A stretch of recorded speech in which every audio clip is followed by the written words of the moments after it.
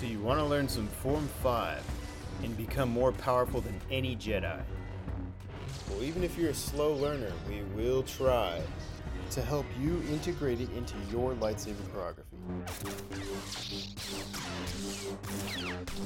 But before we get started, if you haven't seen it, make sure to check out our basics video so you're familiar with the number system we use to teach choreography and the styles. I'll have the link in the description below. And as of now, we already have Forms 1 through 4 out if you want to learn some more styles. If you're new to the channel, we reenact fights, make fan films, and tutorials. So for more content like this, make sure to like and subscribe. Form 5, the Way of the Krayt Dragon, or the Perseverance form. Form 5 is known for its powerful attacks and defense immediately followed by a counter-strike. This is a clip from one of our fan films. I'll have the link in the card right here. Before we get started with the fighting, let's talk about the difference between the two disciplines, Shien and Djem. Shien is more suited for blaster blocking and Djem is more for blade-to-blade combat. The difference between Shien and Surisu is that Surisu you're just hitting the blaster bolt away from you, and Shien you're intending to hit the blaster bolt back at the shooter.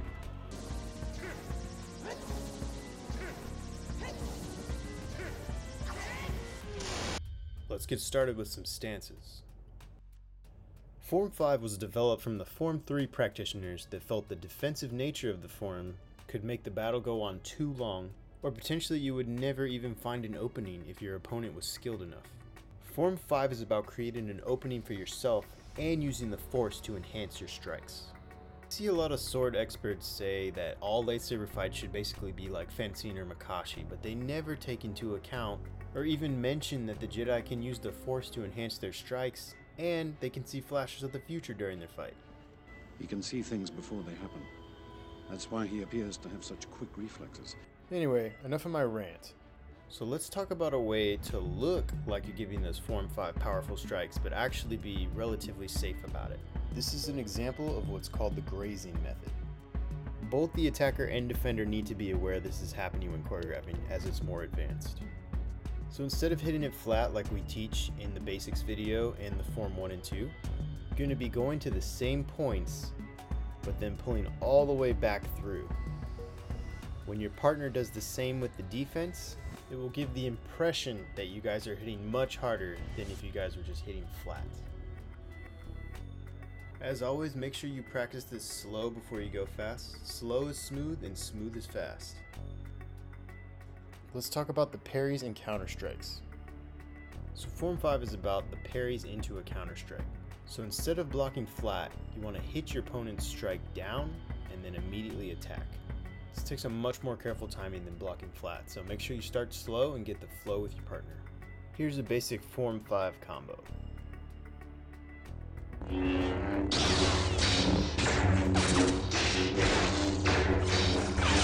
Let's start with the advancing side. So you're going to start by parrying the 8 down, creating your opening. You're going to attack a 1, then a 2, then an 8, then a hanging parry. You're left open, your opponent finds an opening, but you parry down their 1, attack a 2, attack a 1, then a big powerful force enhanced 8. Let's show that again at half speed for the flow. So parry the 8, attack a 1, 2, 8, hanging parry, parry down the 1, 2, 1, big powerful 8. Now the retreating side. So you start by attacking an 8, it's going to get parried, then block the 1 inverted, the 2 regular, 8 inverted, regular hanging parry. You find an opening, so you're going to try to attack a 1, it's going to get parried down, then block the 2 inverted, the 1 regular, and then the 8 regular, but it's such a powerful strike it sends you back. Alright, let's take it at half speed for the flow.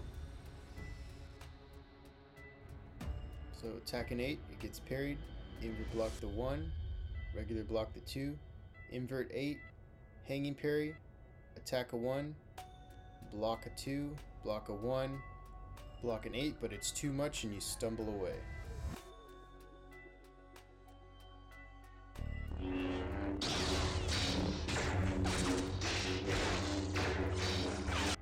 If that's not enough for you, here's a more advanced combo.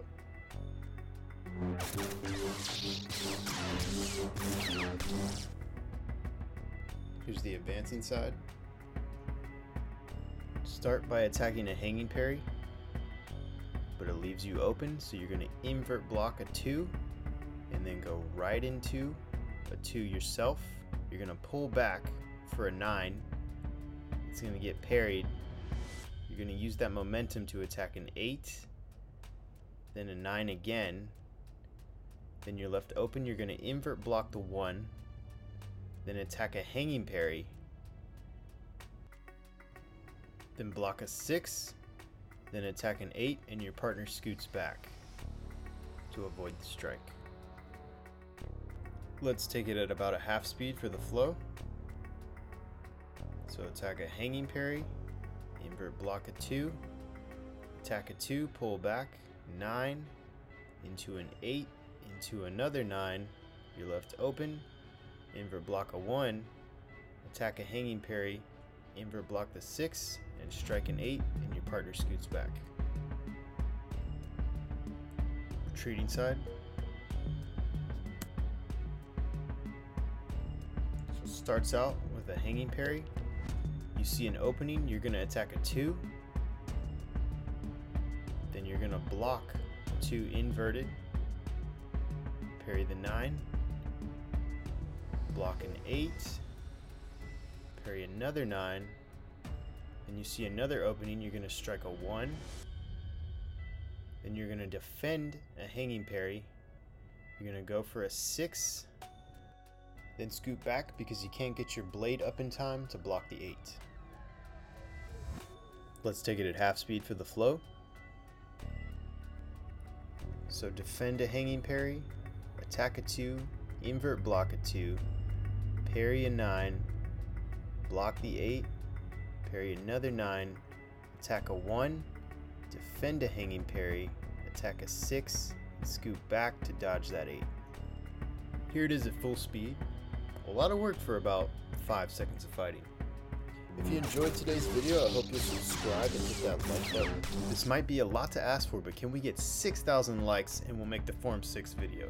Full disclosure, I have a ton of projects on my plate right now, so we might not get to this for a while. In case you guys surprise me and just hit me up with 6,000 likes in like the first day or two. Anyway, I hope you guys have a great day sabering, and may the Force be with you.